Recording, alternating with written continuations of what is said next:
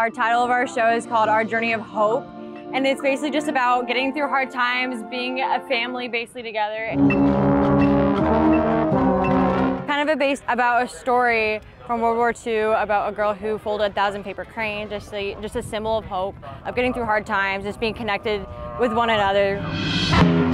It's really a representation of not only like the inspiration that we can gain from other people in our surroundings, but also the inspiration that we can find like within ourselves and our band community. Even though change sometimes happens, it's not always for the worse.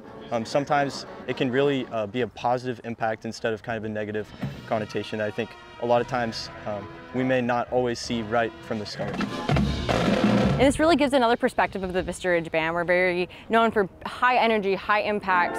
We can show different emotions through our music and through our performances and through even our choreography in our show. It really, really helps move the band in a different perspective and helps show other bands and other directors of how well we can portray so many other different types of subjects.